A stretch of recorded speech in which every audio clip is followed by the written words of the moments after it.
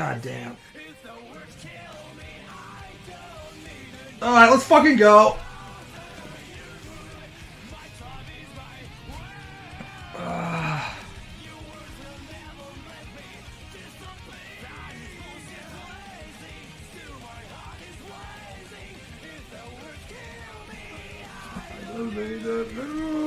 Not you.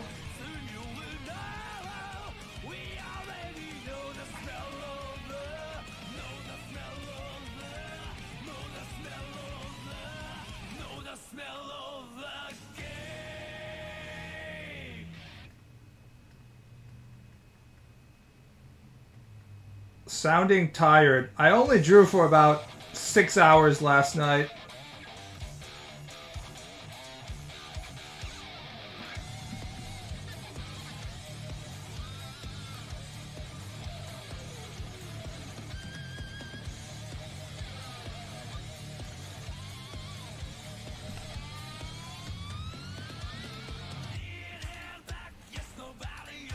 Alright, no more Guilty Gear Strive soundtrack. Guilty Gear is not a good good content for drawing, not gonna lie. It's too high tension.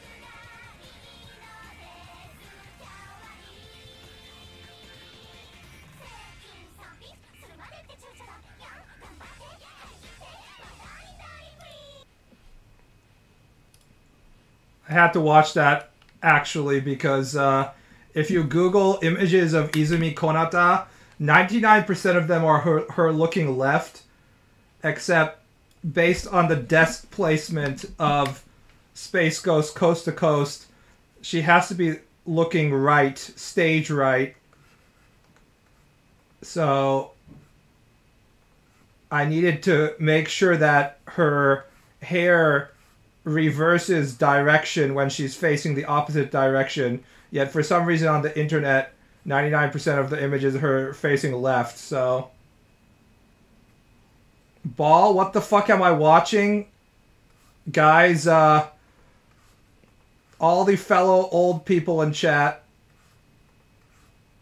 Zoomers will not understand that in 2005, when we saw anime girls dancing in Motteke Seirafuku, everybody fucking cummed in their pants. It blew our minds. We're like, is that a cute anime girl dancing? Oh my god! Ah! Ah! Yeah. It was a different time, guys. It was a different time. We're like, are those cute Annie girls talking to each other? Ah!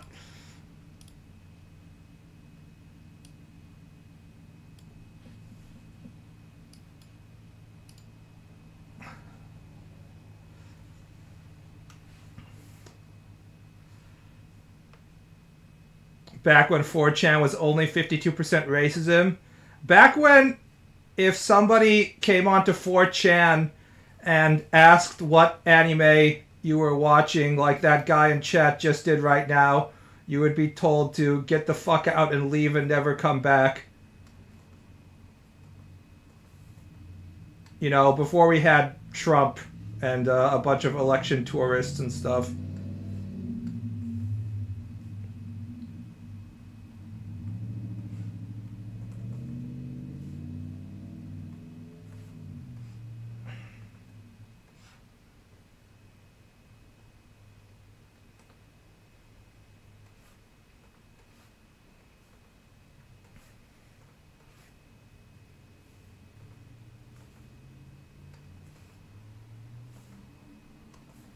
I had female anime friends.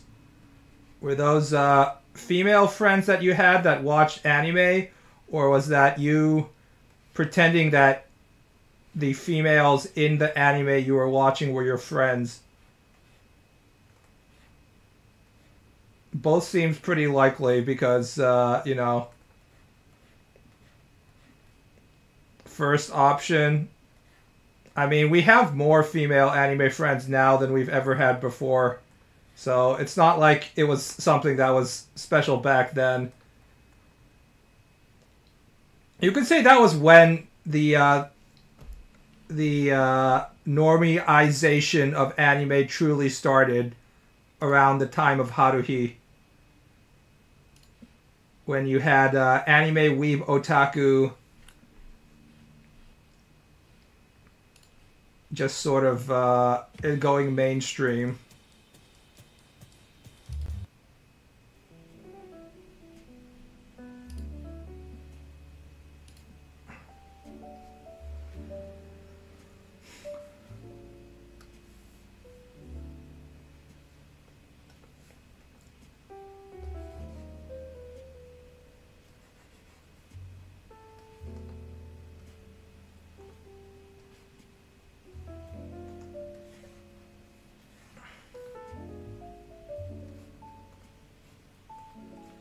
We've always been there.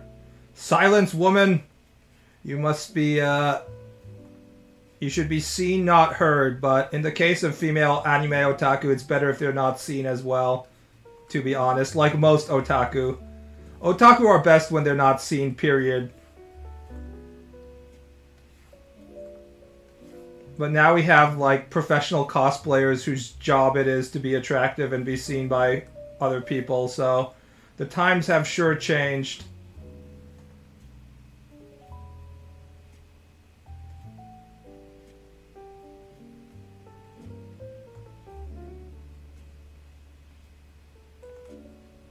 I heard that there was some sort of poll that polled Americans, and like 40% of the younger generation say they follow the latest anime trend. Like, more people of the younger generation now watch the latest flavor of the month anime than they watch the NFL, is what I heard, or some shit like that. Did anyone see this survey? I saw it on the Japanese internet, so I'm not sure if that's real. But it feels real if you're on the internet, honestly.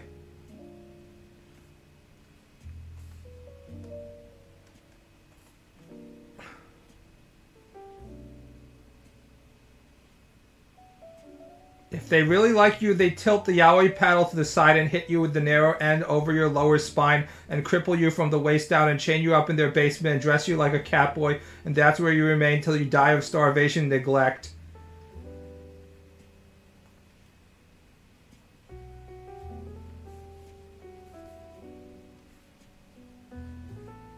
Someone's gonna post, "God, I wish that were me," in chat right now, of course. If only I could die.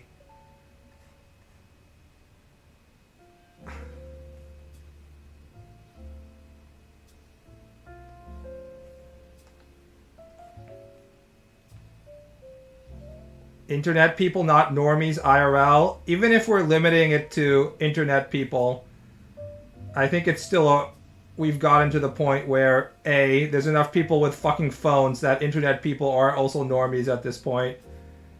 And enough percentage of the internet people are fucking watching anime that, like, I know that, or I'm assuming that none of you are Zoomers here because you're not supposed to be watching this stream unless you're over 18, but It's, I'm pretty sure that if you go to the local middle school right now, literally every single one of them, one of these, like 40% of the kids in every class are like, oh my god, have you seen the latest Chainsaw Man episode or some shit like that, so.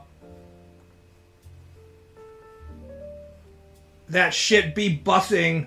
For real, on God. Most Zoomers are in their 20s now. What are we supposed to call the people below them? Gen Alpha? Is Gen Alpha still in elementary school? I can't tell where these generation shit ends.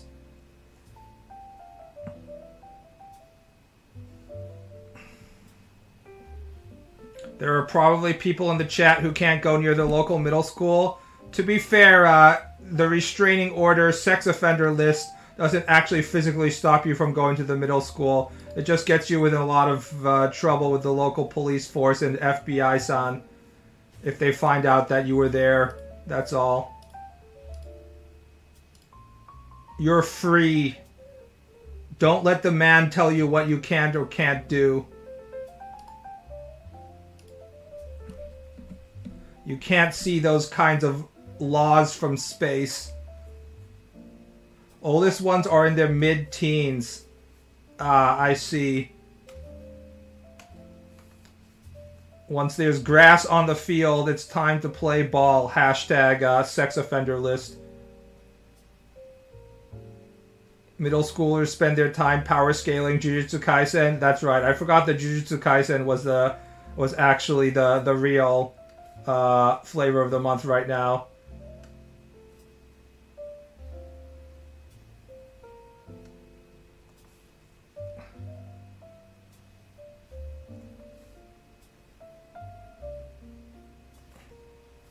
More like Puputsu Geisen. I heard that the Fujoshi are losing interest in their latest yaoi boy toy, Gojo-kun, from Jujutsu Kaisen because he jobbed too hard. Is that true?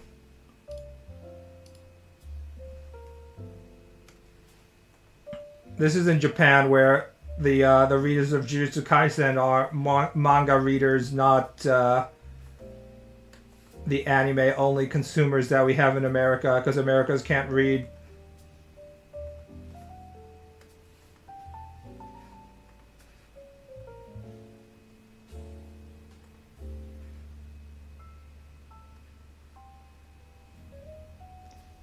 Middle schools spend their time on Discord Reddit spamming about how Yuta is actually a very well-written character.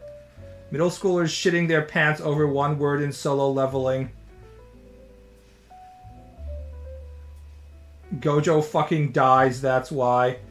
The only manga episode of Jujutsu Kaisen that I've actually read was when I tuned in after watching about 3 episodes to the manga. And I was like, let's see where the manga is at. And I turned to the chapter in which Gojo-kun was fucking jobbing, so says a lot about society.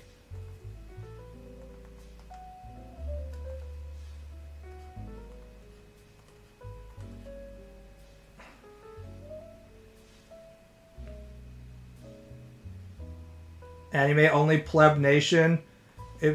We'll see if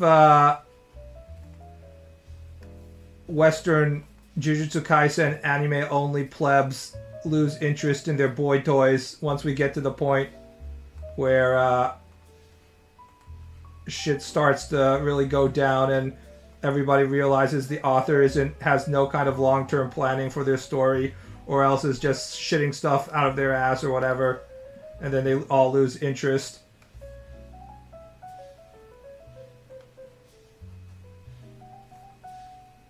Fuck this, I shouldn't have drawn just like a... Space Ghost looks like he's easy to draw, but he's not.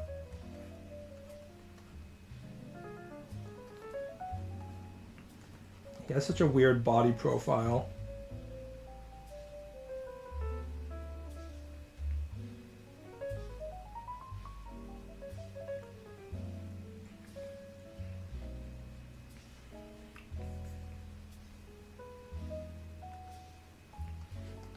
Guys, why is it that people expect a coherent, satisfying storyline from stuff like Jujutsu Kaisen and get disappointed, whereas JoJo fans will eat whatever shit is on the plate that Araki shits directly out of his ass into their mouth, and they're like, yum yum yum, thank you Araki sensei, Uri, more JoJo quality content.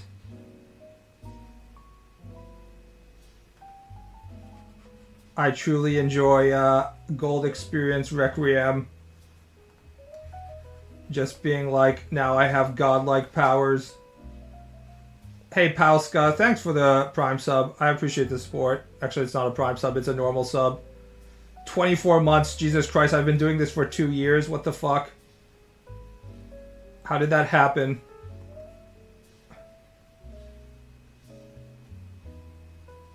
I've felt for a while that Araki's art has a snobby aura about it. It's hard to put into words. Maybe snobby isn't it. By snobby, do you mean anatomically correct?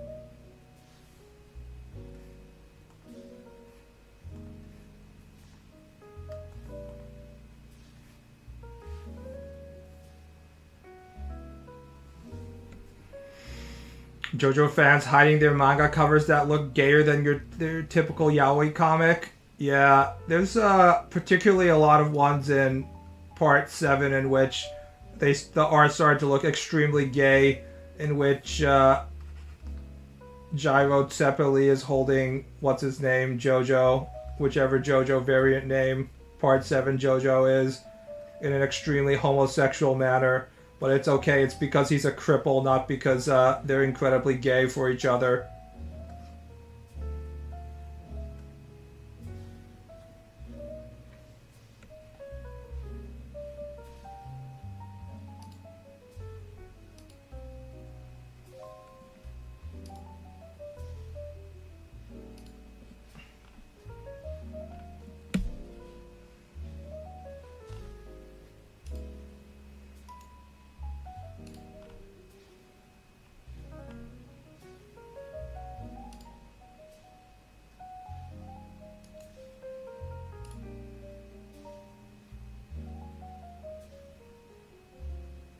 Araki forgot his roots, man. Lisa, and Maria. I mean, let's be honest. Even when JoJo had relatively attractive women, I don't think Araki's heart was ever in it. He only cares about drawing statuesque Renaissance statue bodies for men.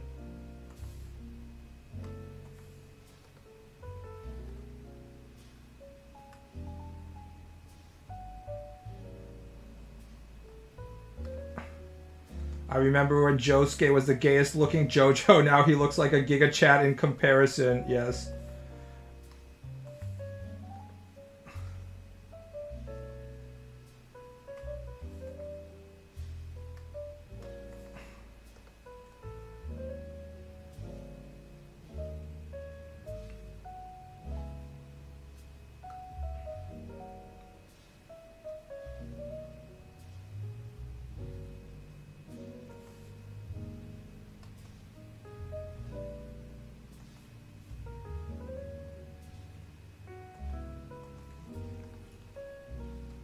The twinkification of JoJo's is worrying. I haven't read anything of Part 8 yet, so I haven't entered the full twink zone, but they're pretty hardcore twink in 7 already. My favorite is part 5, so...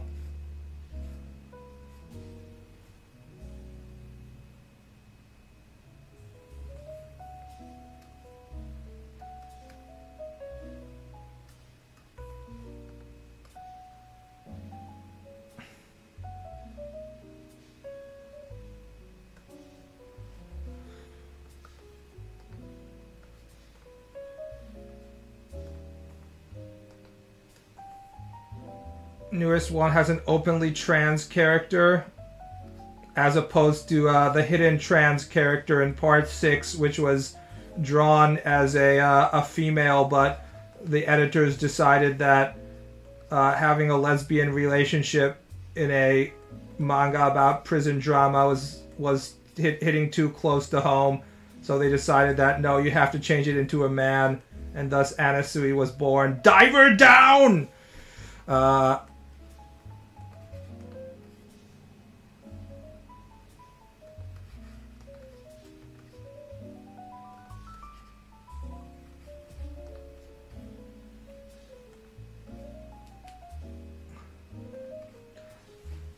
Now that Araki is away from the main pages of Jump and his political power has reached a peak, there are no editors that can tell him to not draw something that he wants to draw.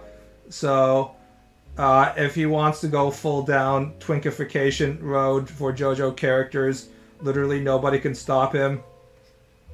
Just like nobody can stop Oda from drawing 10,000 characters in every single panel and thus delaying One Piece even further and ruining his eyesight. Nobody can stop Araki from drawing more and more twinkified JoJo characters.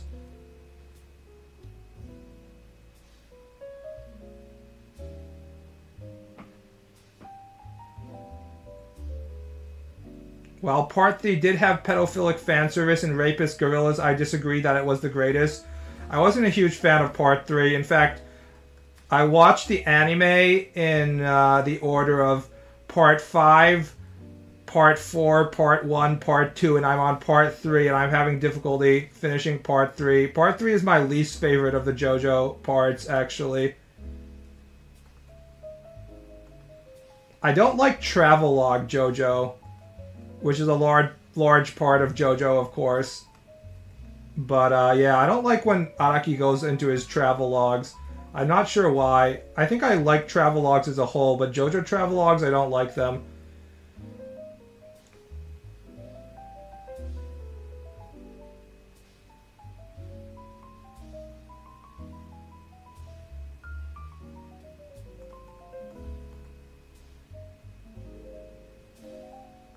Same face syndrome, true.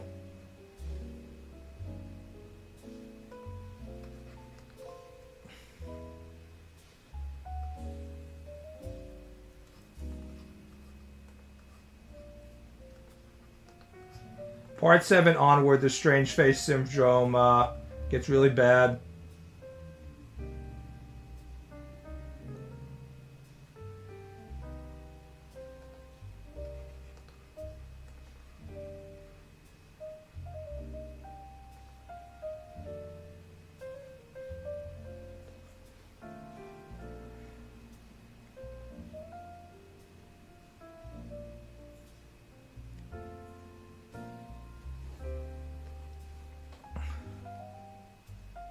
He found his niche in Part 3. I feel like he found his niche in Part 3, but he didn't really refine it.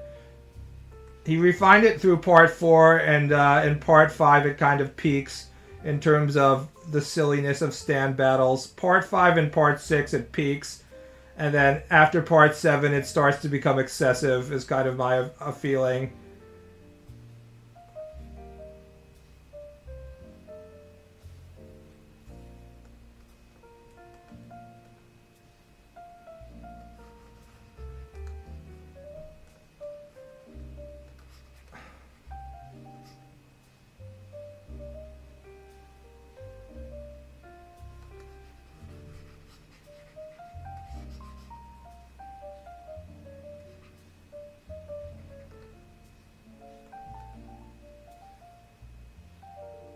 I like it when weebs try to convince you the ending of part 5 made any fucking sense. The reason why I'm talking about JoJo anyways is when I woke up and opened my phone and didn't want to get up, I instinctively opened 4chan. And of course on the video games board, they're talking about something completely unrelated to video games. And in this case, it was how to beat King Crimson. And people were explaining both King Crimson and Gold Experience Requiem as if they made complete sense. They're like, oh ha ha. There were literally about 10 people talking about how King Crimson denies cause or erases cause and produces only effect, whereas Gold Experience Requiem erases the effect and only goes to the cause or some shit like that, as if that made any kind of sense. As if, like, that shit... If you take 5 seconds to think about it, then you realize that your explanation of how it makes sense makes no fucking sense. Especially all the people that are saying, like, Gold Experience Requiem erases everything, including the fact that Diablo dies, so then he dies infinitely. And then I just wanted, to those people I want to say, bro, he literally dies. It's not erasing the effect of him dying. He just straight up dies. We see him die 10,000 times. It's not erasing shit. He just keeps on dying many times. There's some authors that get forgiven for everything and some that can't slip up for a second or they get blasted immediately. Yes. An interesting way to think about this is offense and defense. I read somewhere regarding... this was regarding light novels, but I think it applies to manga and other things as well. And they were talking about the author of the... what was it called? Toaru Majutsu, Rail Dex and Index author, who can write like 5 books per day, and he just writes and writes and writes and just spits shit out at an insane speed. And it was like an editor talking about how that guy, he's like 100% offense and 0% defense. And in this case, what they meant was offense is the ability to think up interesting content, like special moves and stuff that will keep the user engaged and still reading. So like excitement-based content on a day-to-day basis. And defense is the ability to write stuff where when the more inquisitive readers go back and actually question what the fuck is going on with your story, like you can write a coherent storyline that makes sense and holds up. So it's much more important, for example, if you're a mystery writer, to have a good defense than it is to have a good offense. Because if the fucking mystery storyline is just all over the place, then people will feel like they're cheated if like the murder mystery doesn't make any fucking sense, right? But if you're just writing shonen shit, you can just go all offense and not worry about defense at all. Araki is a very high offense writer when it comes to shit. There's also another thing that I remember from my college days. They forced us to watch a documentary in class about New York graffiti artists in the 90s. And I remember one of the graffiti artists saying, if you have style and substance, style always wins. Which is a really interesting idea. Especially in the terms of graffiti, because like what the fuck is substance in graffiti? But that kind of stuck with me.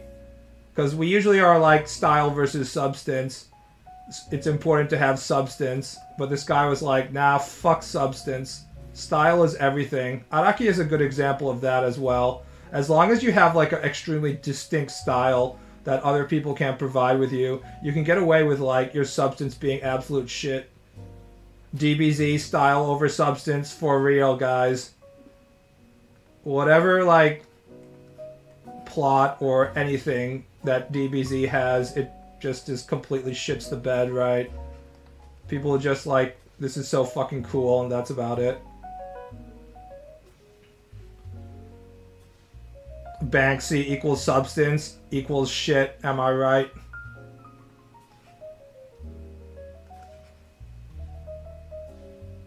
A good example of this is Makoto Shinkai movies. I fucking hate Makoto Shinkai.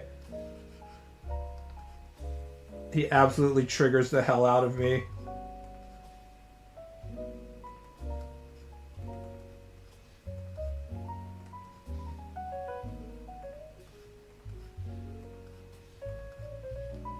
In Japan, there's an overabundance of this sort of idolization of youth and like pure feelings. The Japanese word is seishun, which is like blue spring in terms of characters, but it's the youthful period when you're full of emotions and stuff.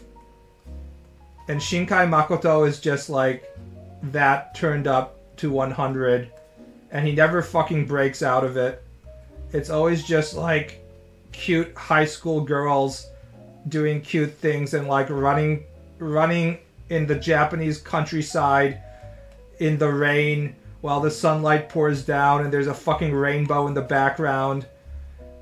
And you can see the stars out and she's crying because she secretly loves some guy and he's going back to the future or some shit. And he's done that for like 8 movies now. And every time he produces something, all the fucking normies eat that shit up. They just gobble that shit off the plate. And it's not as bad if you're living in America, because in America everything is horrible. So, like, pure anime schoolgirls feels refreshing as hell. But if you're in Japan, like, everything is that. So it gets easy to get sick of that shit. Damn, 8 movies? It's not 8 movies. It's probably like 4. Shinkai Makoto movies.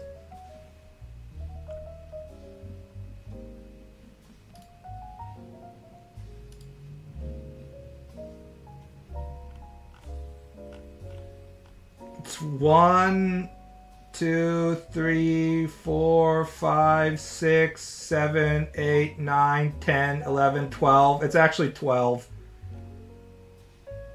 I actually underestimated. Let's say 5 centimeters per second is his first like full size movie, because it's not a short film. Or The Place of Promise in early days. That's what makes it from 2004. 1, 2, 3, 4, 5, 6, 7. It's actually exactly 8. I don't know shit about him because I hate his stuff, but I completely guessed that correctly. Garden of Words was base though. Guy wants to fuck his teacher and there's nice rain effects in it. You just described literally every Shinkai Makoto movie. It's just like pretty background and youthful feelings towards sex, but he doesn't say it as obviously. If there was a button in which if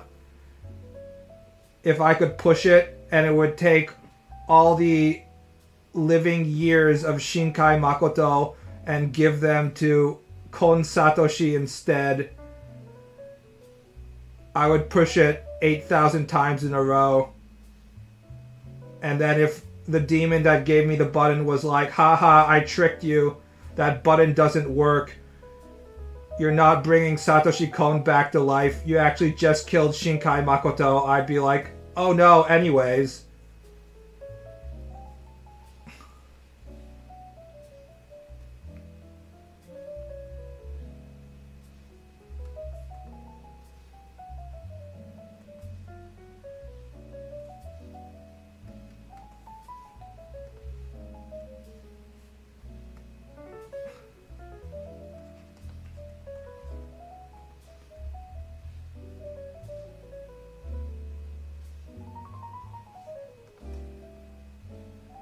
you just added 8,000 years to Shinkai Makoto's lifespan. It would be funnier if it was 8,000 years added to fucking Miyazaki Hayao's lifespan. That would be the funniest, because he's already old as fuck. It's like, oh great, we're getting 8,000 years more of Miyazaki. He's claiming he's not going to make another movie, but he definitely is. What's going to happen is he's going to be making his next fucking movie, and then he's going to die like halfway through it. Workaholic boomers cannot stop working. Why are you drawing this instead of your manga? I got hooked the moment Dark Elf were involved. Because I'm receiving money from Patreon, so I thought it would be good to take a little break from manga making to practice other stuff. Also, I don't make much progress when I'm streaming anyways, so I was just like, whatever. You could say that Shinkai Makoto is the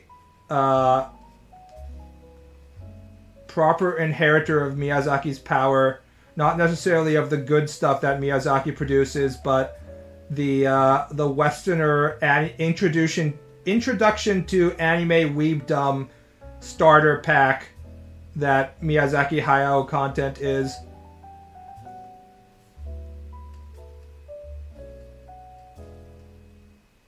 He's like that girl at college that you know that has the fucking Ghibli box set, who is like, I love anime.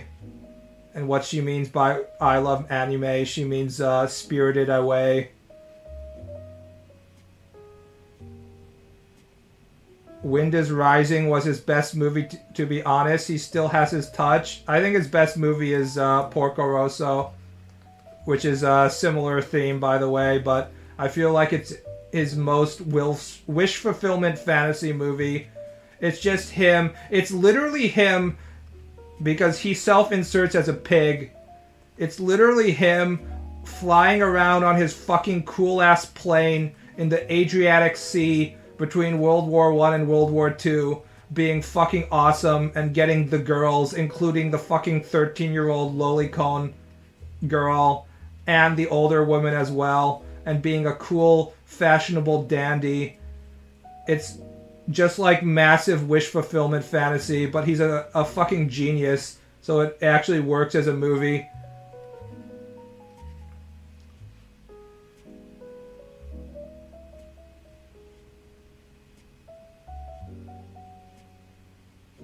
Ball is the only artist I know who gets more attention from his memes than from his porn. One day I will draw a porn that people are like, you know what, I like your memes, but the porn is better. It will happen at some point. I believe in myself. I can do it.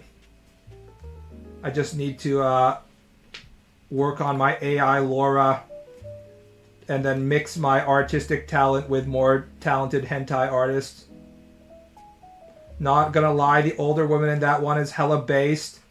The good thing about Miyazaki is, despite being a massive lolicon, he doesn't limit himself to his loliconness. He also has a lot of based older women who are hot.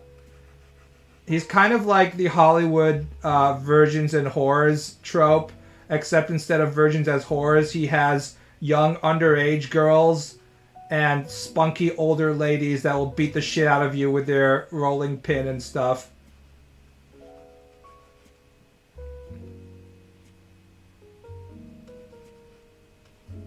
He doesn't have, like, sex pot young females that are just, like, straight up sexy. He only has 13-year-olds and then, like, older women.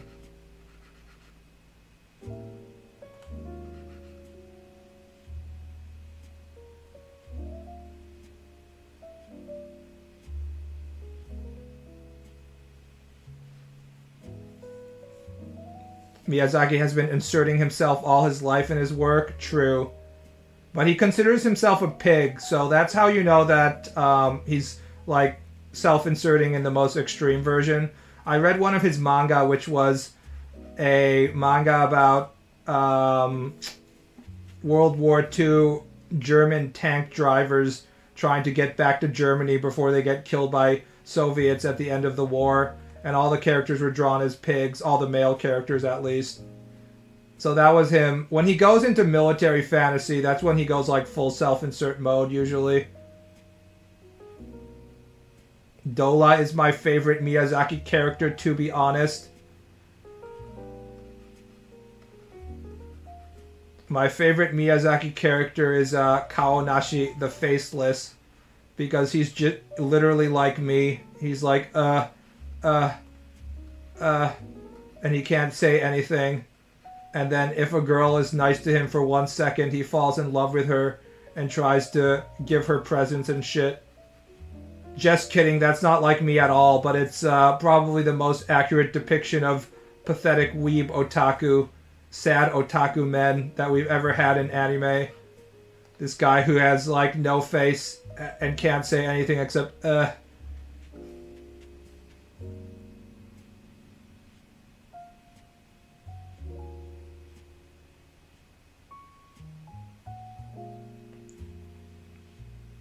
How on God's green earth did the dad in Ponyo fuck a giant water goddess? I can't remember a single thing about Ponyo. I just remember the animation being insanely based. Is that the story? I can't remember anything about the story. Is that why there's like a fish girl? Because the dad went and got it on with a massive, massive fish woman, water goddess. I remember the water goddess showing up. The animation in Ponyo is like fucking off the charts. The way they animate water and the way like swimming and shit goes on. That was just like the studio fucking flexing on every other animator out there.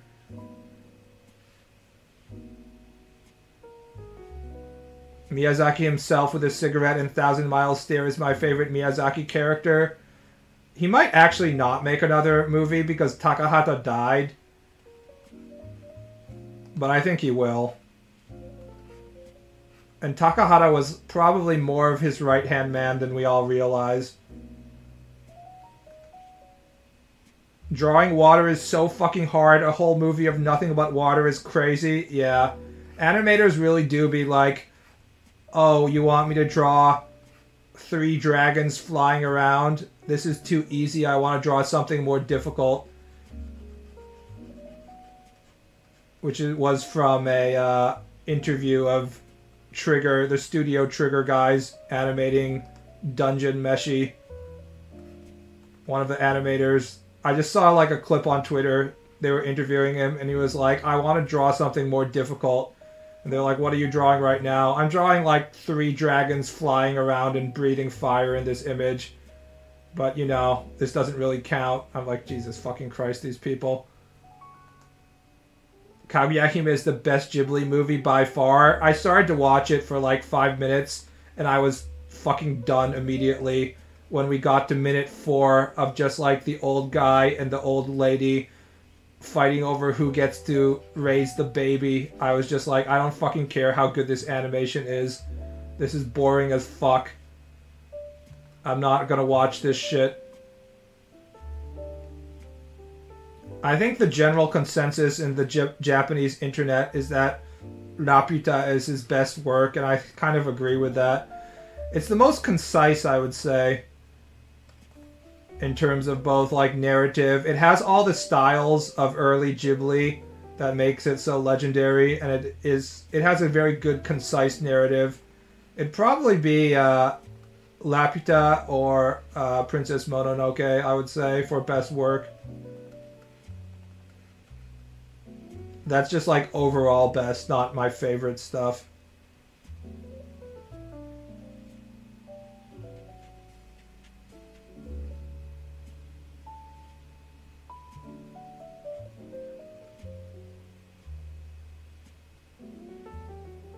I remember watching The Wind Rises in Japanese, hating them MCs.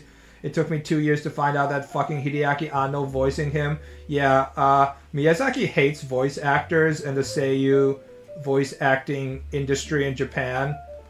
So he's just like, I'd rather have a literal friend of mine, a fucking animator, voice this shit than have like a professional voice actor. So, yeah, that's just the way it is. He likes using celebrities and stuff. He just hates whatever voice acting skills that Japanese people have.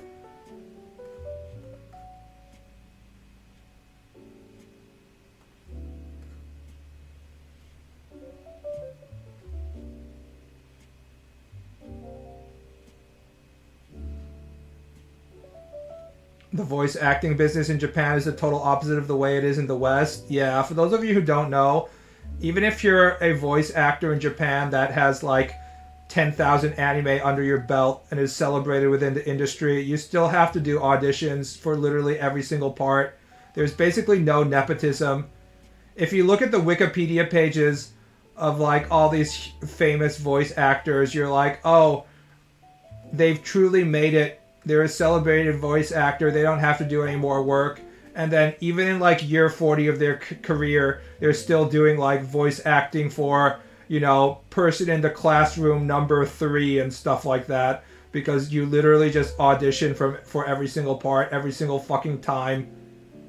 Whereas in America, it's just like there's 5 voice actors and they get all the good parts and nobody ever gets to break into the top level stuff. If you're not like Nolan North or whoever the fuck, you're never ever going to get to voice a main character. It's so weird how like it's the exact opposite.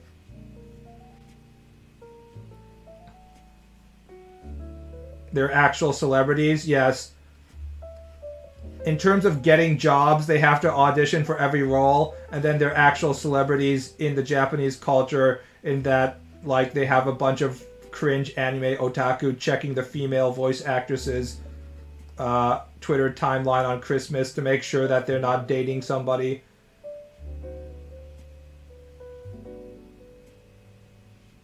Five US voice actors and Steve Blum is 2 of them. Yeah.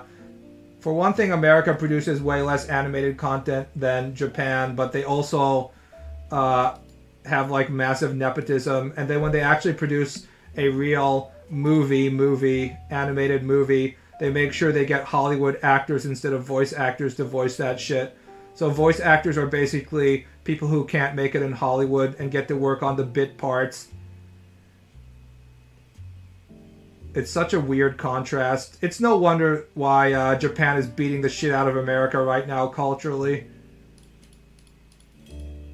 Like, it's actually surprising that it took this long to get to this point where America has finally bent the knee to Japan. Because it seems like it was a long time coming. Nolan North is behind this. Wait, who the fuck is Nolan North? Did I get the wrong name? Ollie North. Yeah, that's right. Nobody fucking knows the Iran-Contra crisis, guys. I know we think that the 1980s and the Reagan era was just a few days ago, but all the Zoomers are like, what the fuck are you talking about?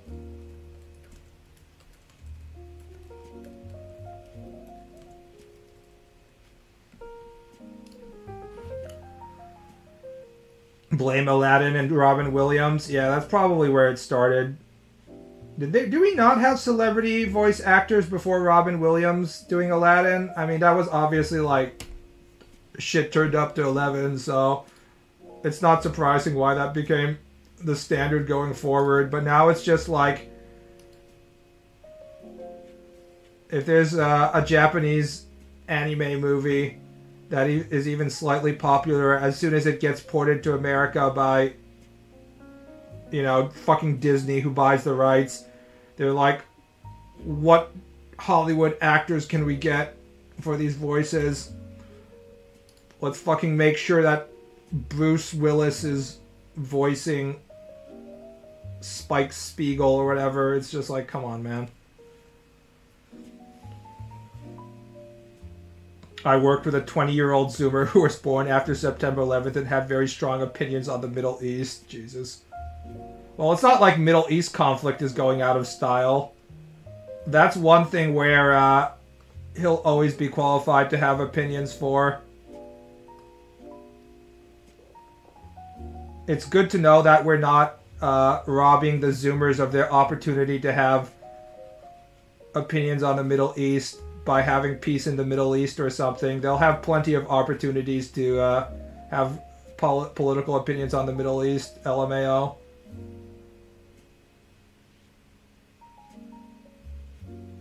I guess the Middle East is to us as Russia shit is to past generations. No, the Middle East was always having violent problems, even while we had like USSR and stuff, so.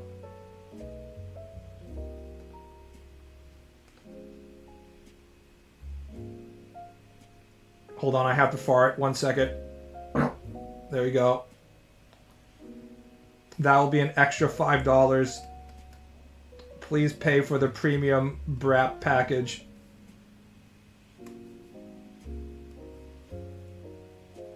At least you see your tax dollars at work in Israel and Ukraine. Does Israel really need U.S. Military support? Don't they have like a gazillion dollars? 4chan told me that the Jewish tribe was the richest, wealthiest group of people on the planet. Don't they have like Sheldon Adelson, casino magnate, donating like $1 billion to them every year? Do I really have to give my tax dollars to Israel?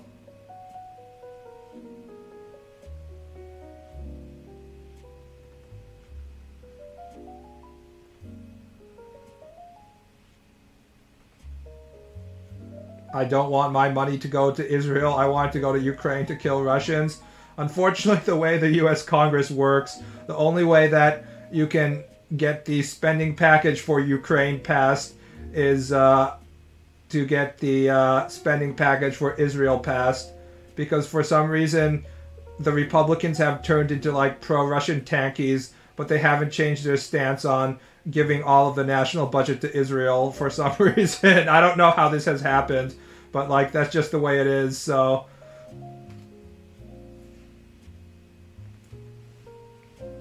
Israel's problem is that they have to keep all their reservists mobilized now and it tanked their GDP by 20%. I mean, they might have money, but they don't have much population, right?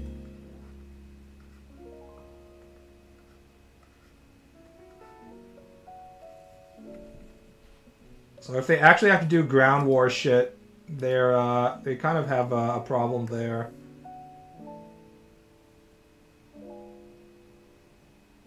I don't have money to give, sorry Israel. If you're living in the United States and you have like a job, then you are giving money to Israel whether you like it or not. That's how taxes work. You're also giving money to a bunch of other stupid shit besides Israel as well, but...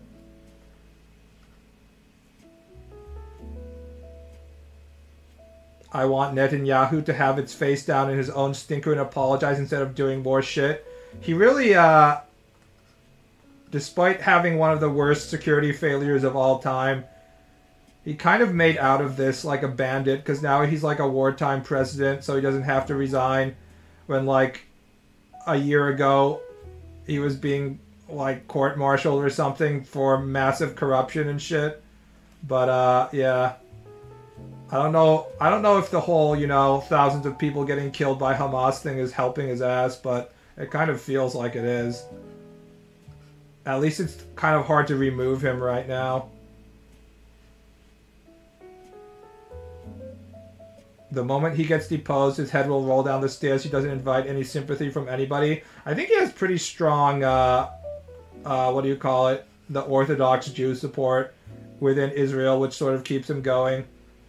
Of course, if you market yourself as being like the security guy and it results in you getting a bunch of terrorists inside your country and getting thousands of people killed, that's probably not a good look either, so...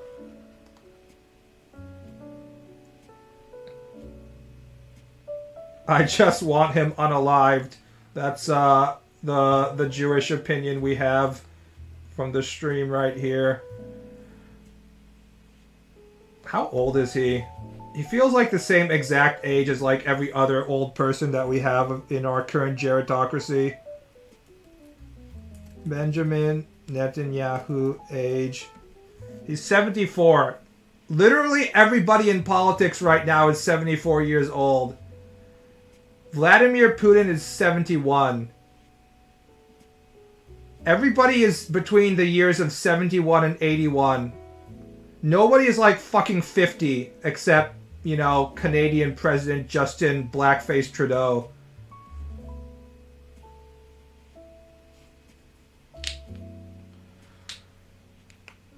It's the Orthodox outside of Israel who condemn him the most, which is so funny. I thought that it was more like liberal Jews who didn't like the current Israel's behavior. I don't know the difference between Orthodox Jews outside of Israel and Orthodox Jews inside Israel. I thought they were supposed to be just like preoccupied with studying the Torah or whatever.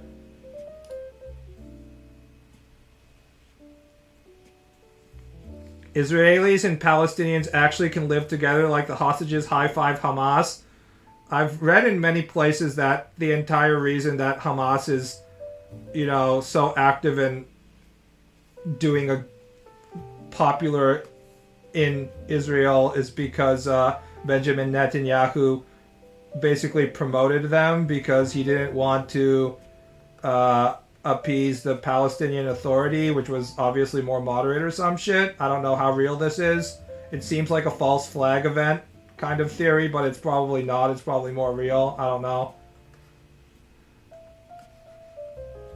So if you had less extreme Israeli politicians, you probably would have less extreme Palestinian terrorist organizations, and then people would be... See, the whole thing about world politics and all politics in general is that when you don't have enough chill people and you get the extremes on any side having power, bad shit tends to happen. So you have to make sure that you have enough moderates to keep shit together. And once the moderate starts to lose power, everything always goes south. It just depends what direction it's going to go south in based on what type of people get power, but it usually goes in the same direction, which is a lot of people end up dying. Less extreme terrorists. You think it's a fucking joke, but ISIS literally got destroyed because they were so extreme that even the most extreme of terrorists like Al-Qaeda was like, nah, fuck these guys.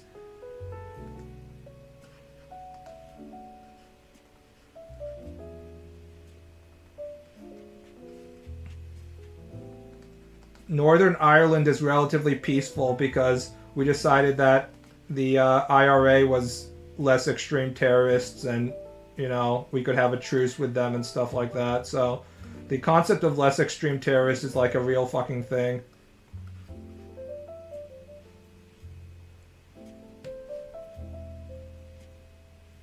Now, because of Netanyahu, Hamas is all the Palestinians have left, and the Israelis have to live in fear of Hamas. Yeah. I'm glad I'm not living in Israel. Not that they would let me in.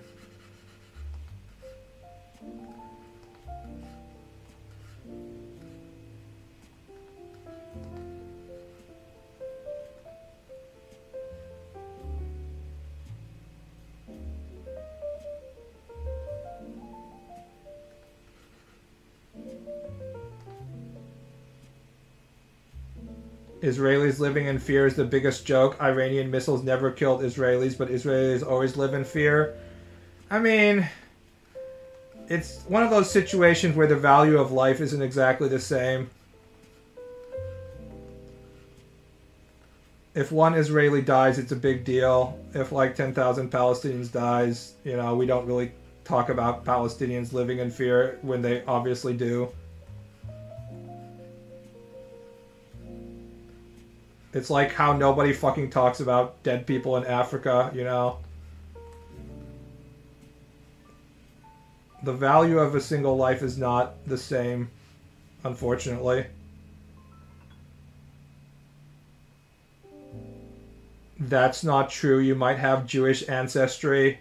Even if I was allowed to enter Israel, I never would because it's in a fucking desert and I don't want to live in a hot location.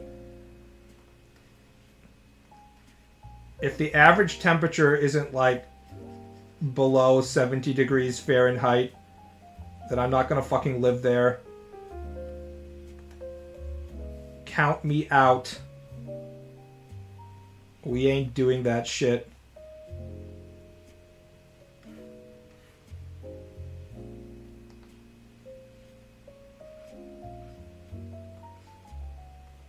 Palestinians are descended from the lost tribes of Israel. This reminds me of the guy who,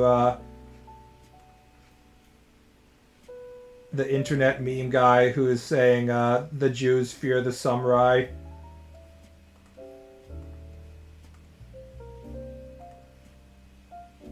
Has anyone actually watched the entire speech that he makes? I only know of him as the 4chan meme, but I don't know what he actually advocates. Is he like a pro-Nazi sympathizer or something that is tying like Japanese imperialism with like Nazi thought or some shit? I don't really understand that guy. It's a great meme though.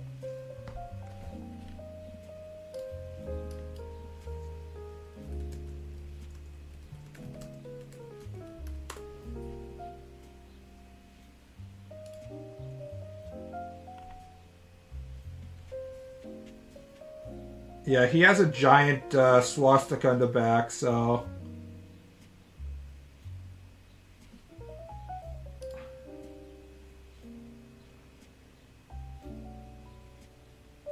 Arabs aren't a monolith. It's statistically tracked that the majority of terrorists are a-religious, college-educated, and politically motivated. Yeah, weren't like the Saudi September 11th hijackers all like, you know, PhD students, that level of education?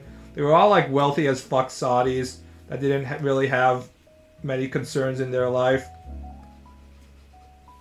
They just got kind of caught up in the fun of being in a death cult.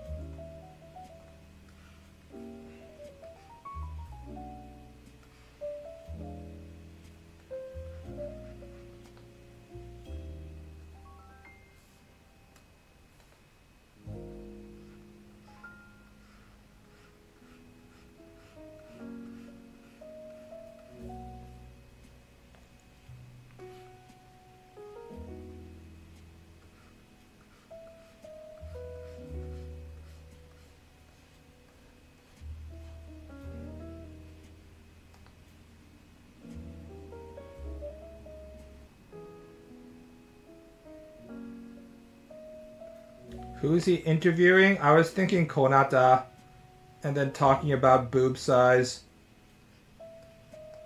Both being characters that we no longer concern ourselves about.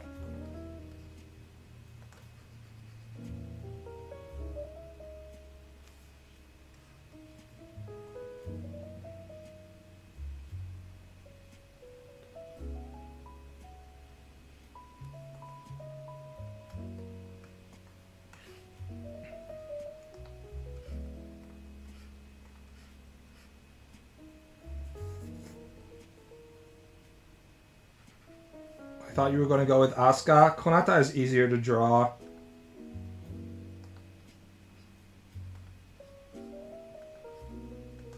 Say what you will about Lakista, their characters are pretty fucking easy to draw.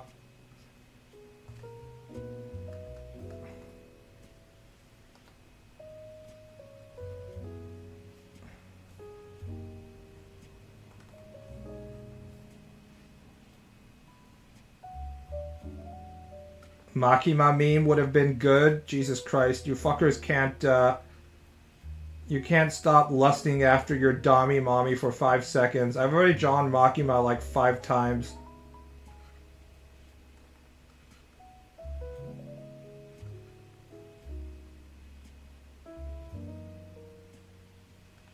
Hey, what's up? Are you still drawing 8 hours per day? I'm trying to. I drew 6 hours yesterday before I was like, I can't do this shit anymore. Sometimes I draw like 9 hours. The day before that, I took a full day off in which I did absolutely nothing. which is you're not supposed to do that, unfortunately. I only drew for 1 hour. If I can't at least draw like a standard work day's worth of manga, I won't be able to go pro, and I still kind of want to go pro, because I could definitely go pro in terms of my drawing ability, which isn't that very important in terms of manga. The question is, can I stomach drawing all day, every day, non-stop, forever?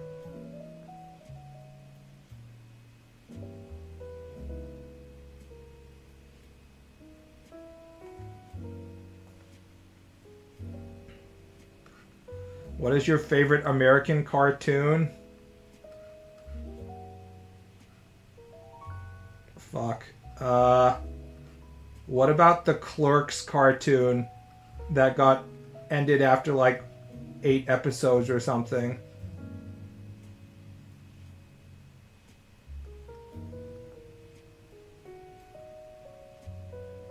I hate to say this, but it might be Rick and Morty.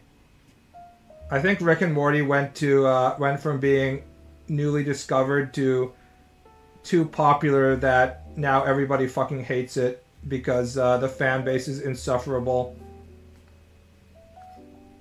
But if there was no Rick and Morty fan base and you just got to watch Rick and Morty on its own without having to deal with the online people that love it, I think I would like it very much. I didn't get to watch cartoons very much as a kid, so I don't have much strong personal memories about cartoons besides like classic Warner Brothers stuff, which I could watch after school on network TV because we had a Warner Brothers station. You could watch like Animaniacs and shit.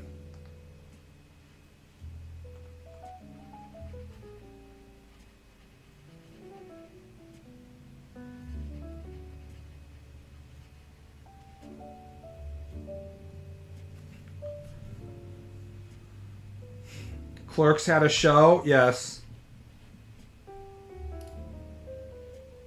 Let's see if it shows up if I look for it on YouTube. It feels like something you would be able to find. Clerks animated show.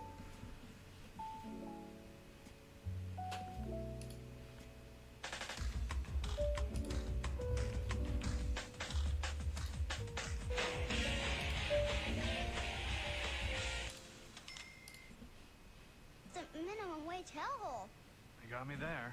But where did you get this stuff? Step right up and throw down some bucks at Chainsaw Bob's TNT Redux. Nugganooch. I'm a pwn, I didn't even know it, Sound Bob. Snoogans. Are you crazy? These kids could really hurt themselves with this stuff. Hurt themselves? Heck, man, they could blow their hands off. See this? This is an M80, my brother. A quarter stick of dynamite. Which means 4 of these bad boys equals like 2 sticks of dynamite, man. Are you sure I'm ready, Doctor? I don't know if it's safe or not yet. I am come to stay. Behold, Leonardo. The Clerks animated series was unironically better than the movies. It looks like a big bong. Hey, that looks like a big bong too. Now that's the ugliest damn bong I've ever seen. Need a Japanese dub for this? Within the 6 episodes before it got cancelled, they had an anime episode, which of course they did. I guess. Shut up. Hey, as you Not a fan of Kevin Smith? Me neither. Right, Sound Bob. Besides, we got some bad news that's gonna rock their feeble clerk world. I can't even imagine. Listen up. I have seen Venture Brothers like 2 or 3 episodes, I'd say. It's an official notice. From now on, Sound Bob and I will be officially standing in front of the Quicker Stop. Officially.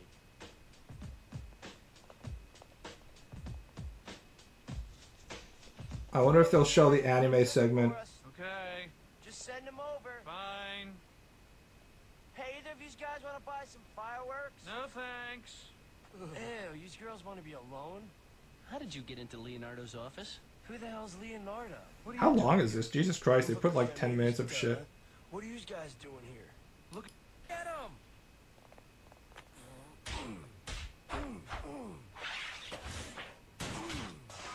It was a better time.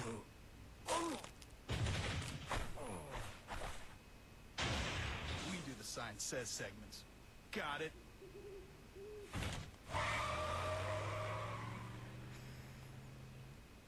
Caught not drawing again, BB. Shame on you. These guys say- Bro, streams aren't about I think that stuff just kicked in. Son. drawing. They're about me interacting with fans and pretending I like you guys. Did I fall? Is that Billy Mays? Do you mean Silent Bob? He may as well be Billy Mays. Classic.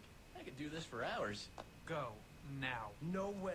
I want a pack of smokes for all that mental anguish I just went through. Do they have the Giving anime you segment? jack squat. If you don't give me smokes, I'm gonna Gonna what? Sue us for falling down in the store? maybe, Oh No. yeah? How much you gonna sue us for?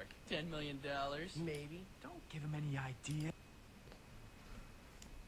Kevin Smith is interesting because if you watch his, like, old ass stuff right now, it's really pretty fucking bad, and it's kind of shocking that he was able to become a professional movie maker. But he came in a time when, I know it's hard to understand now, but he came in a time when media for nerds was actually extremely limited, unlike now when literally every major movie company is trying to get the nerd money. So if you were sort of this tertiary creator who made jokes for nerds about nerds and stuff like that, and by nerds I mean like comic book nerds, you could make a living just off of that because there was so little competition. All of his early stuff, and actually later stuff as well, is just like nerd inside jokes and then sex and weed inside jokes. And none of the jokes are particularly funny, but you have to understand that in early 90s nobody else was doing that. So he was able to carve out a real specific niche for himself when nobody else was doing that. It's completely impossible to understand from the current media climate how rare it was to have that kind of content that he was creating. But he got in on he was an early adopter and was able to benefit from that.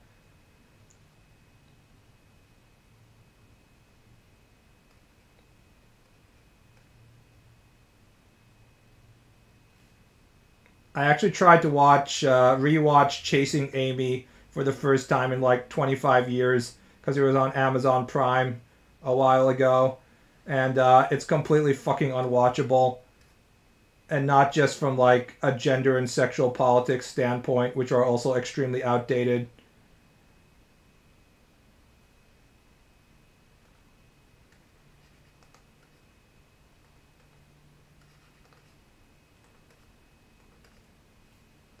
It's literally cringe in a way that is you can't handle it.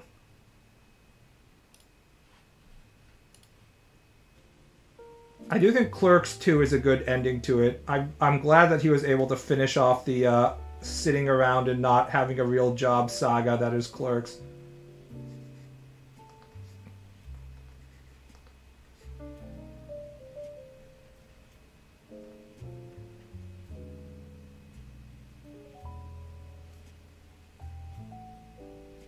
Cringer than Hackers? I actually haven't seen Hackers. I probably should watch that.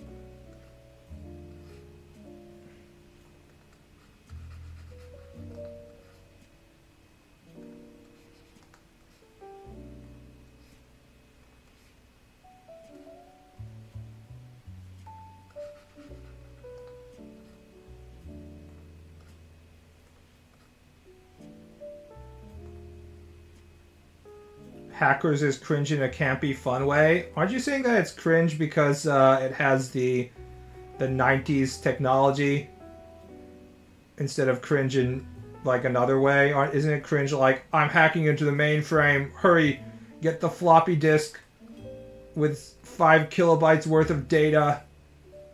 It has the Pentagon codes in it. That kind of cringe.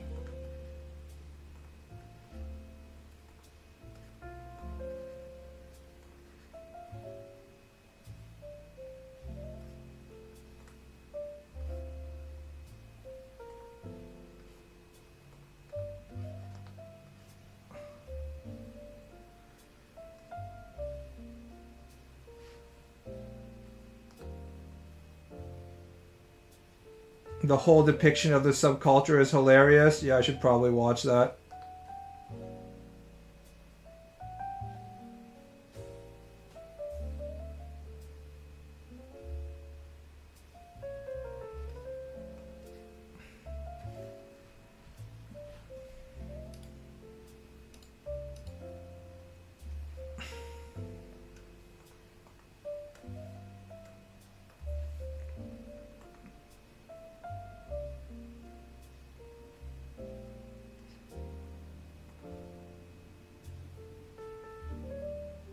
'90s teen films were all around those days. I became sick of them after 10 Things I Hate About You.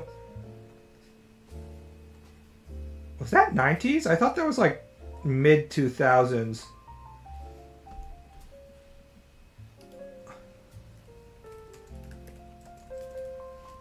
It's 99, right on the cusp between '90s and 2000.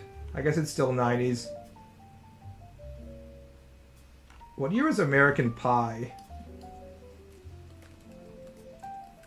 Oh, American Pie was 99 too. Interesting. A lot of shit was going down in 99, wasn't it?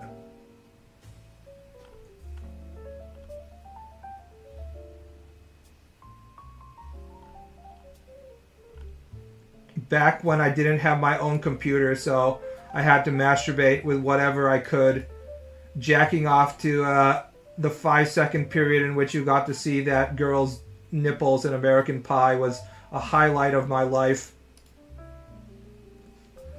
It's hard to imagine about the quality of the fat material we had back in the 90s now that I have my own personally curated hard drive full of the highest quality anime porn, which I increase every single day, every single hour by being on the internet. But in the 90s, you're like, okay, my parents are asleep. They didn't realize that American Pie was a sex comedy that has nipples in it. Now I can finally jack off alone in peace. Feels good, man. Every moment was precious back then.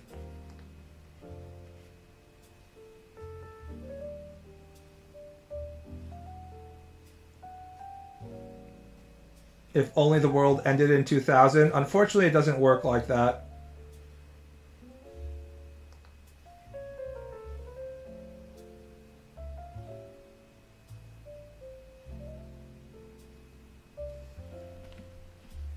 What kind of an emblem does Space Ghost have on his cape?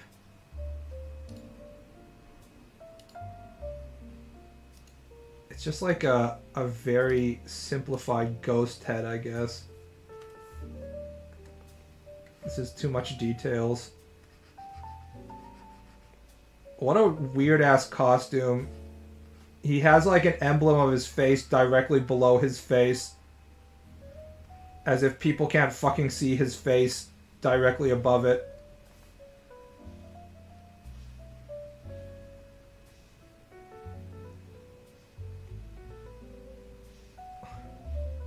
Keep rewinding it. I know. It was definitely on VHS, I think, in '99, so you were just manually rewinding that tape and going back and forth.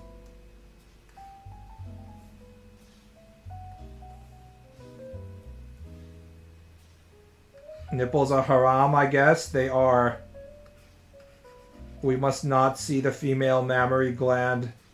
Male nipples are okay, but female nipples are forbidden.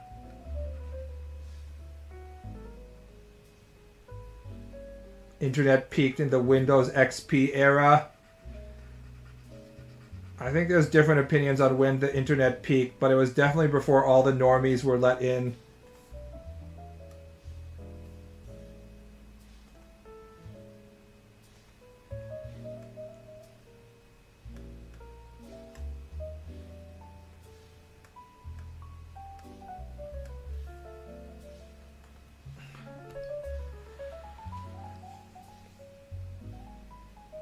To be honest, I prefer actresses in underwear than naked. Nude people are always disappointing. I forgot what her name was, but the hot foreign girl in American Pie wasn't that disappointing. My penis enjoyed seeing her nipples.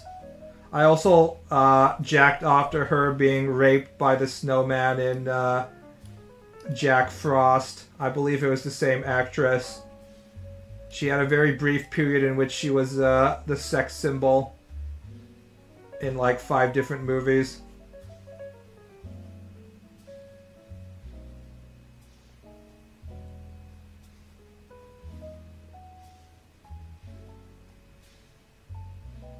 I'm surprised Warner Brothers hasn't tried to make serious Space Ghost or Birdman movies in the last 10 years. Warner Brothers is sitting on a shit ton of IP and they have absolutely no idea what to do with it. The fact that they just straight up canceled the Wile E. Coyote versus Acme movie after they're done filming with it for like a tax break or whatever the fuck they did, and now they have people yelling at them to release it, just shows that they have absolutely no fucking idea what they're doing. I truly believe that Marvel just mind broke them. They're like, we have DC, we need to be just like Marvel. Look, Disney made $10 billion on their Avengers franchise. We can do the same. We have to be more like it. Hurry, hire J.J. Abrams. We need more quips.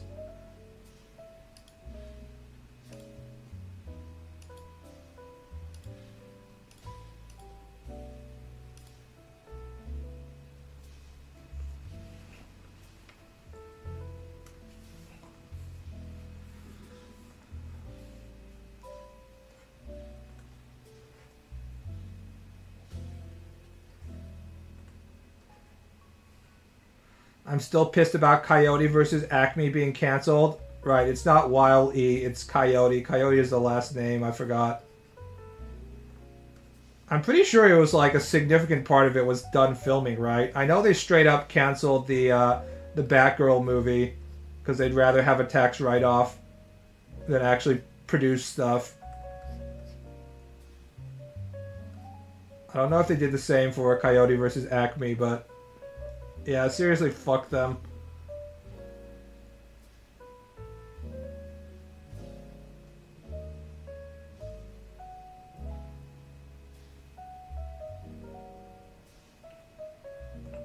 They decide not to release it. I don't know. I don't follow these shit shows. I do miss my my favorite classic Warner Brothers cartoon characters. And I would watch content of them if they actually released that stuff without fucking LeBron James attached to it. I want to watch the Looney Tunes without LeBron, guys. I like the NBA and I like the Looney Tunes, but I'm not fucking watching Space Jam 2. Space Jam 1 was fucking cringe, and so is Space Jam 2. Nobody needed Space Jam 2 except LeBron for further ego trips and more money.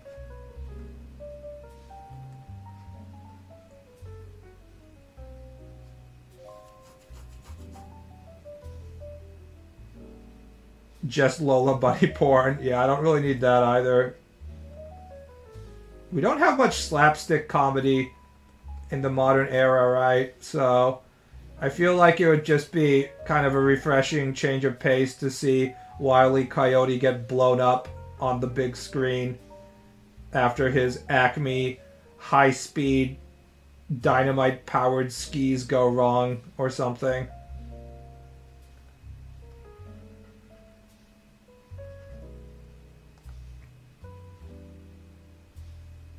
We deserve that much.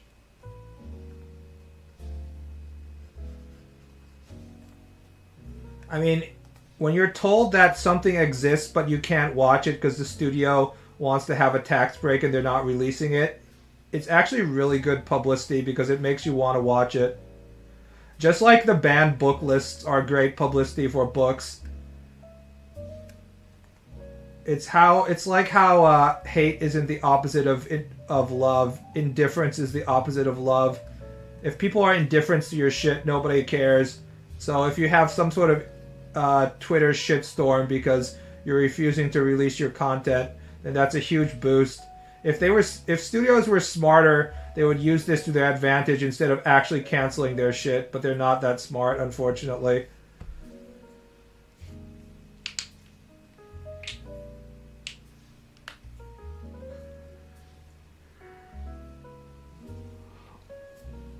Slapstick may give wrong ideas to Child's Ball. Just look at them TikToks. You just need to make sure that you have a helpful PSA announcement at the beginning telling kids that they can't eat the Tide Pods, no matter how colorful and tasty looking they are. Tide Pods are not edible. Despite all the fucking warnings, it's still crazy that Jackass never got sued. Because if you were growing up in the 2000s and like the MTV culture and shit, you probably knew at least like 3 kids, especially if you were a guy from your high school. There was at least like 3 kids who tried doing Jackass stunts in their backyard and like fucking broke their ankle or something. So, all that, you know, white and black Jackass do not do these stunts definitely did not work. There were always kids trying to do that shit.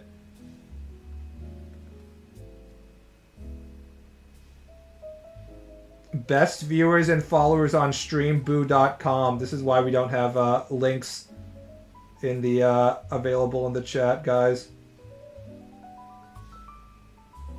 That's just teen boys in general. True. Guys will punch each other in the nuts until their testicles explode. Whether they have Jackass or not. But Jackass was definitely not helping.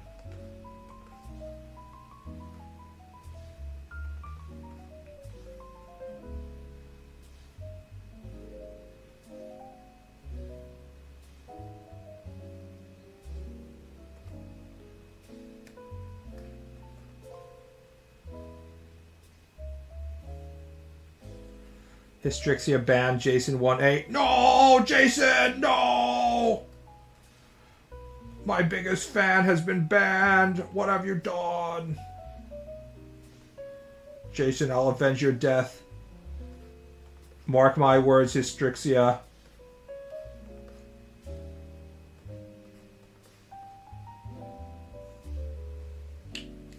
Jason? Jason? Jason?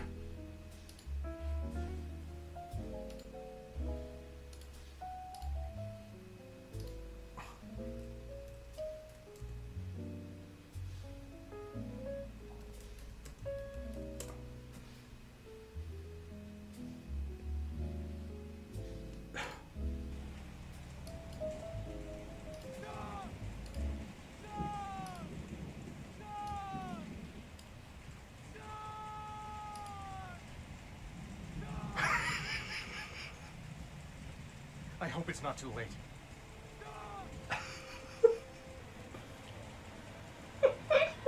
Every single fucking time.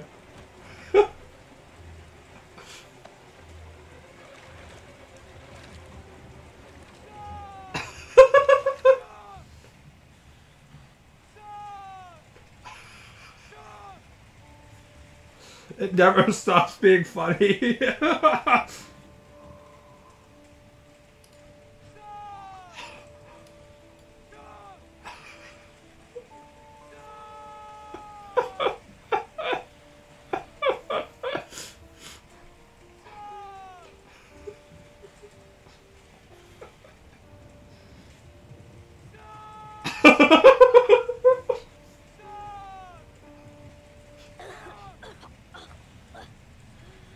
Sean!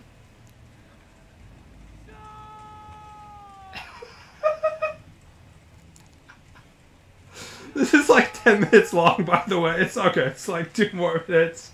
I knew you'd come and save. Sean!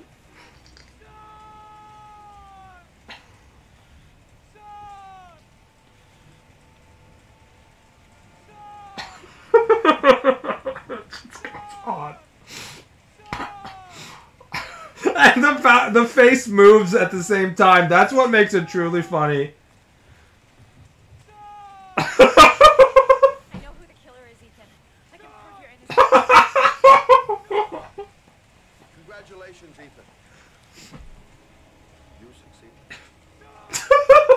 The father that I have been looking for all these years. A man capable of giving his own life to save his son.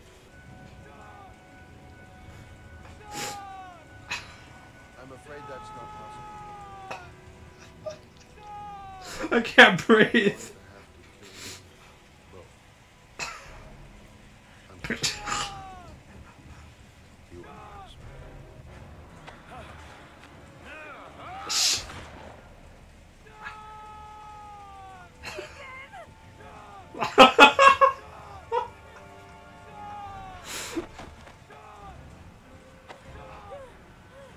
David Cage was a fucking genius, man.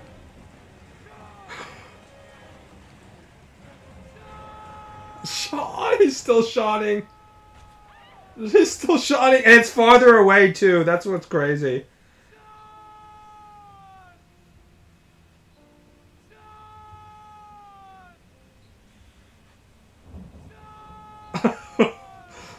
That's the best part is that it's not just like the voice repeating.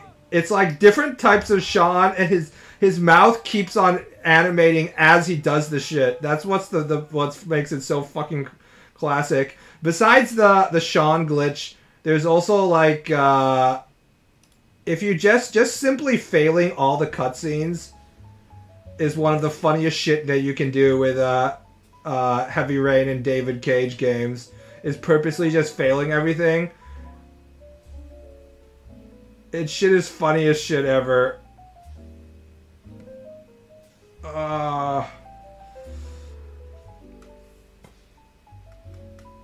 Sean! Feels good, man. Like in Detroit, become human, keep tripping and dying. I know, right? I'm too much of a square to play his games like that. So I just choose to not play them at all, but they're like maximum level comedy if you choose to fail at every single thing.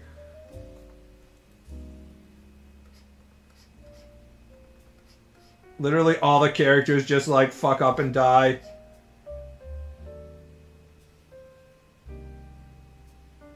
The intro where you fail to pick up your son will forever be the most funniest thing.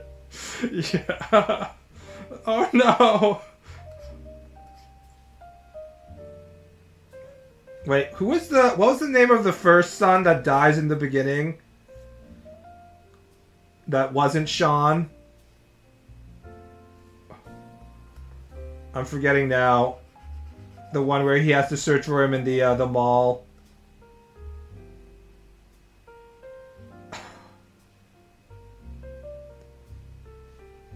Oh, that's right, Jason. Jason! Press X to Jason, guys. Jason!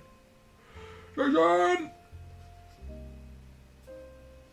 God, I'm so glad my name isn't Jason or Sean, because you have like an entire game for your friends to meme on you if you have that name now.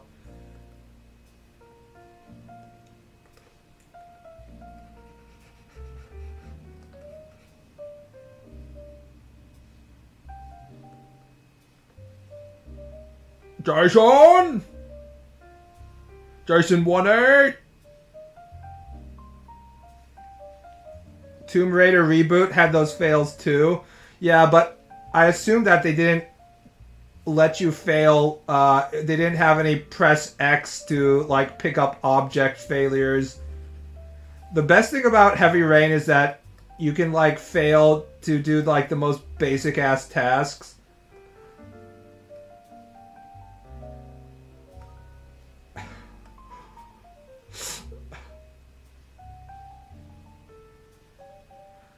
Failing at Beyond Two Souls is funny because you have badass soldier Ellen Page tripping during boot camp training.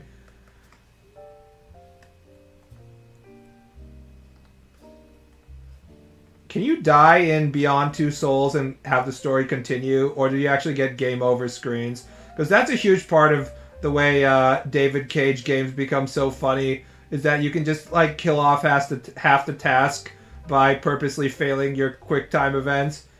And then, like, it keeps on going, and it's like, oh shit, you get more chances to kill off more characters. This is fucking great. press to dodge or get impaled. Yeah, it's more for the Yonakumers or Guro Kumers who just want to see Lara get impaled on a fucking stake.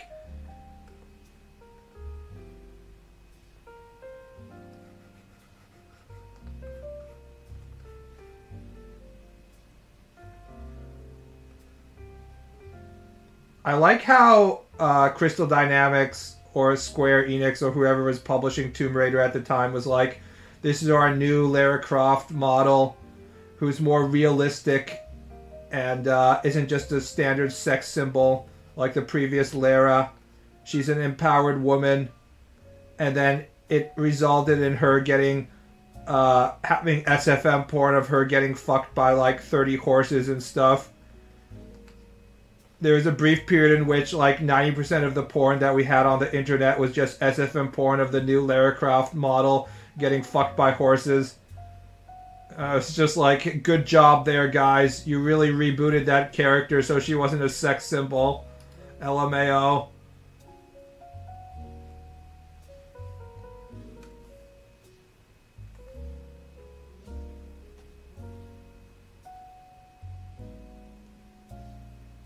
I wish Detroit Become Human has an ending where you get all three main MC dies in the world of Android didn't change at all.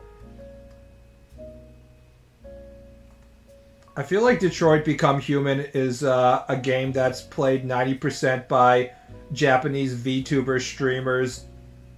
Japanese are way more accepting of American drama because Japanese drama using actual actors fucking sucks ass. So, they're like, there's a lot of American drama fans in Japan, so Detroit Become Human really appeals to those people. Whereas if you're actually in like Western TV environment, you think it fucking sucks, which it does.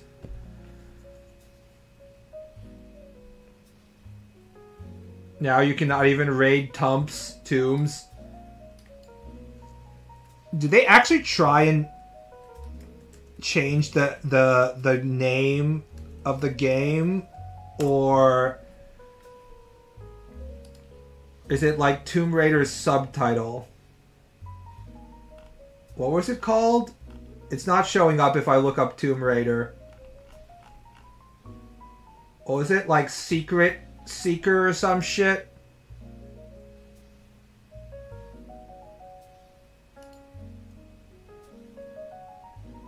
Tomb Raider game reboot title? See, I can't put in Tomb Raider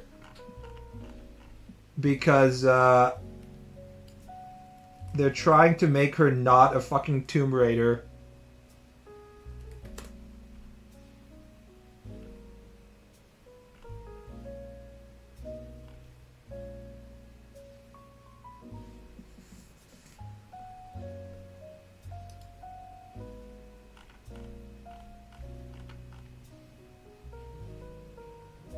Was I just being bamboozled by 4chan because it's not showing up? I thought that they were... Oh, is it Truth Seeker or something? I forgot what it's called. I thought they were trying to censor the title Tomb Raider itself because they thought that Tomb Raider is culturally insensitive or some shit. Whatever. This doesn't matter enough. The IP is fucking dead. Unless they finally learn their lesson and actually just go back to sexy classic Lara, it's fucking dead as a doornail.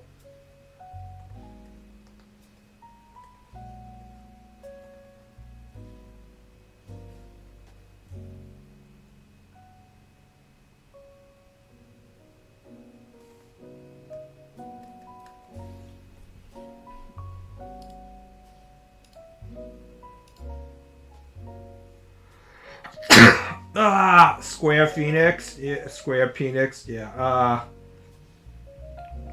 I mean, I'm surprised that Square hasn't gone bankrupt yet, honestly, considering how much massive failures they keep on shitting out. I guess enough people are probably buying Final Fantasy VII remakes that it doesn't really matter. Also, they probably got a shit ton of money from Sony. Let's wait on drawing the face.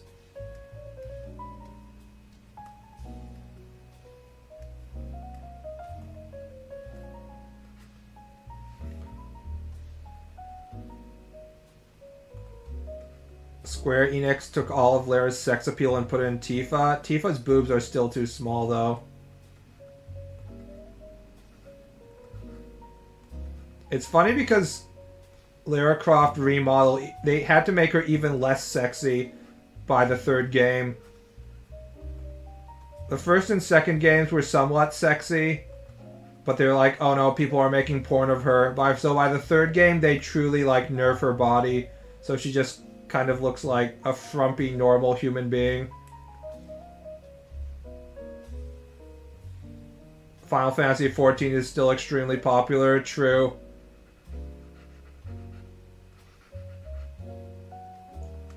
I think we underestimate how much money you can get from weekly subs, or monthly subs, I guess. Once you have the role-playing ERP catboy sex environment set up, it just generates money. People joining their link shells to do erotic roleplay for the next 30 years. Honestly, looking at the new expansion, it made me want to restart playing Final Fantasy XIV, but what I really want is Final Fantasy XI, which you can actually still play, of course, but you know what I mean. But what I really want isn't Final Fantasy XI. What I want is to be able to go back to my point in my life when I was allowed to play Final Fantasy XI, instead of like being an adult human being. You know, being a miserable, unemployed hikikomori Nito.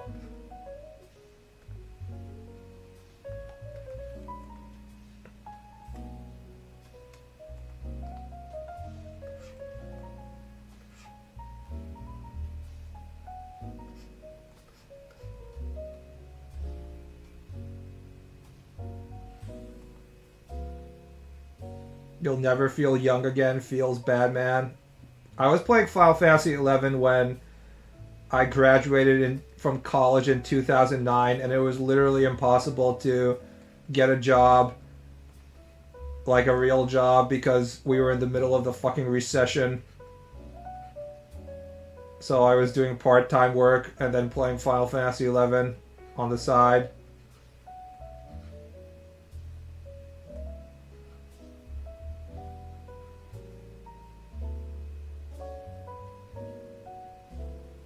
Nostalgia hole. We're gonna go full nostalgia. Take this.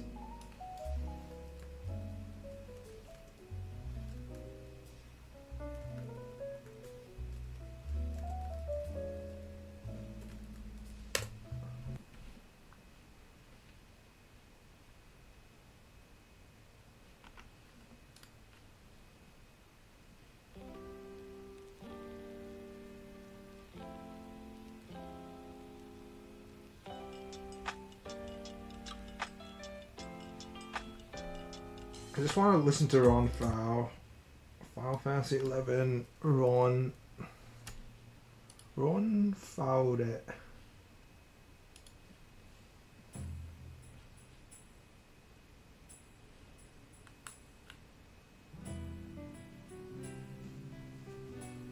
That was before the lifeguard years. There is nothing before the lifeguard years. I was a lifeguard since I was a 17-year-old. My entire working life was lifeguard years.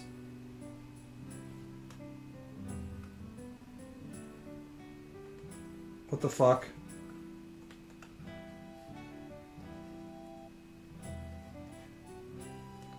My computer lagged out for a second right there. Konata taking you back to 2007? Yeah.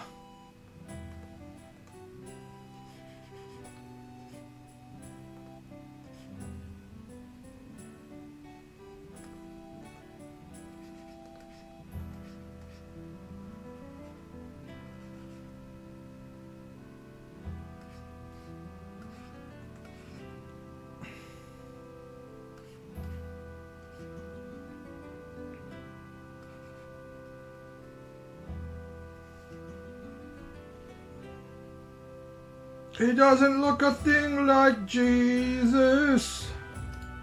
He talks like a gentleman. Playing Guitar Hero in college. Zoomers will not understand. Back in the day, millennials, they played a fake guitar in college and they fucking coomed in their pants when they got perfect on all the guitar notes.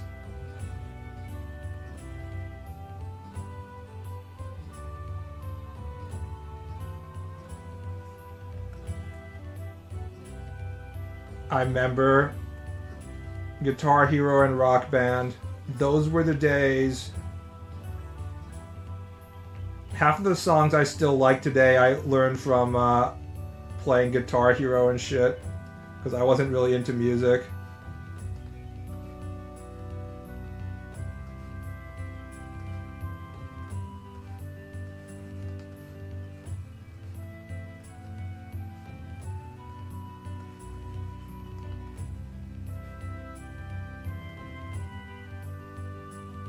Is there any advice you could give to an amateur beginner illustrator? I'm not really an illustrator, so not really. I really kind of suck at single image illustration type art. I'm more of a mangaka. The advice that nobody actually really wants to hear is that you have to draw a lot for a really long period of time before you get good. Which is why when you look on YouTube, every single video is like, I improved at drawing this in 2 weeks or like 1 week or some shit, because nobody wants to tell kids watching YouTube videos the truth that I had to draw this for like 3,000 hours before I got good.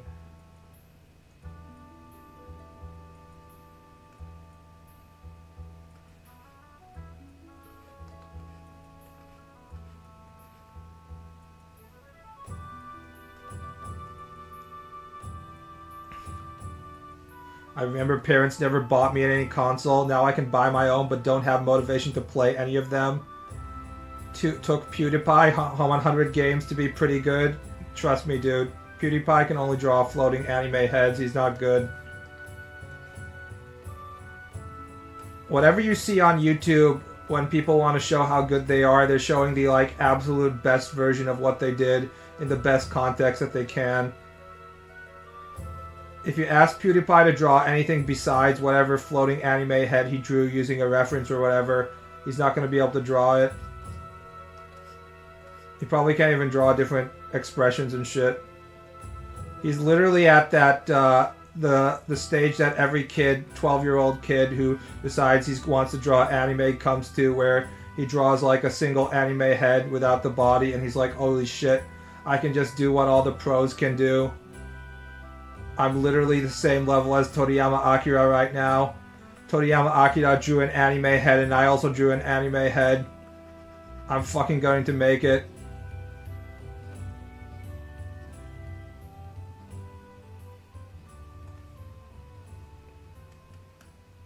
Don't ask anybody to draw anything like hands. Definitely do not ask anyone to draw hands. That's basically bullying. PewDiePie just be taking reference of anime girls and draws the anime girl in the same way that it looks like, which is exactly what I'm doing right now, except that I can't find the a good image of Konata, because if you fucking look at Konata, her reference images, literally every single one of them except one or two, she's looking left. Left, left, left. Here's a right one. But I don't think it's actually the real source. I think this is a scan or somebody redrew that. That's why I didn't save this image. Left, left, left. Here's a right one. But her hair is hidden, so that doesn't help. See, there's a lot of one where she's looking straight forward, but the hair goes to the left as default when she's looking straight forward. And then some of the ones she's looking right, but the hair is fucking cut off. Google image search really unhelpful in this one. Konata Izumi as Haruhi. See, she's looking forward here. Literally, the hair is straight forward, hair goes to the left. Straight forward, hair goes to the left. She's almost always looking to the left. It's a real pain in the ass. Just mirror. Yeah, I don't like mirroring shit. Mirroring shit fucks up my my line work because I use the calligraphy pen. See, even the statue of her, her hair is going left. It's like 88% hair is the hair goes to the left, and then every once in a while she's facing right.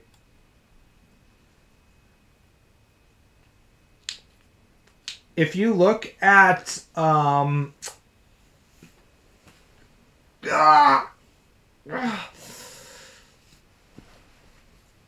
there's these rookie manga contests for like Jump and stuff where people who haven't gone pro yet send in their manga, and if you look at the editor's comments on them on like what you should improve, you will frequently actually hear comments or there will be written comments from the Jump editors being like, you're good at drawing these things, but you need to learn how to draw characters facing this direction, because there will actually be a lot of artists who can only draw anime floating heads, but they can only draw them facing a specific direction, and like their entire manga will be the character facing one direction. It's pretty crazy. So yeah, guys, practice drawing your character from other directions. That's an important part of being an artist.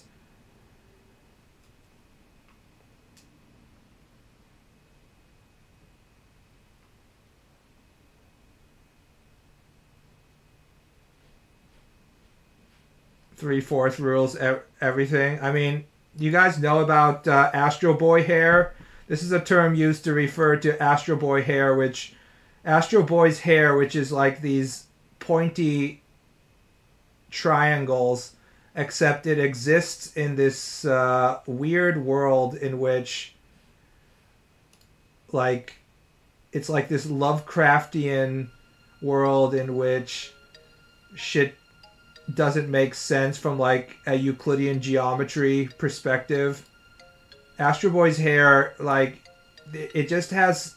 Tezuka Osamu just decided he was going to draw Astro Boy's hair in specific ways from specific angles, but it doesn't make any kind of sense from a 3D perspective.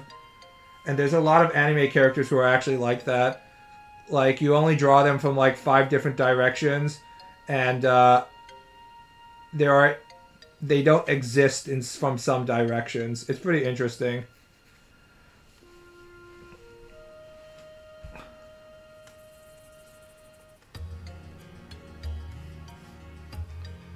When I was playing Final Fantasy XI, I was my home nation was Bastok, so this feels extremely comfy. Just running in the desert, Gustaberg Desert.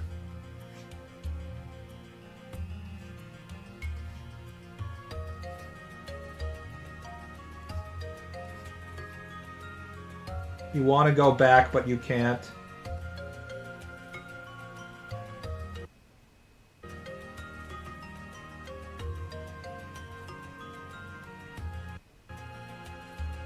Huh.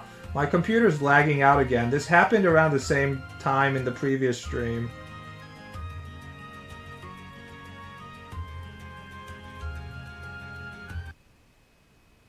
It's probably something to do with the stream.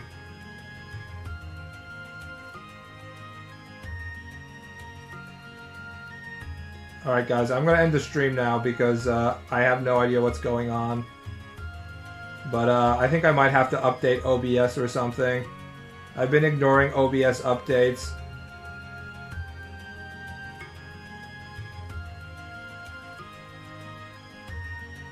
Yeah, I actually can't do anything right now. Yeah, weird. Alright, see you around guys. Good night.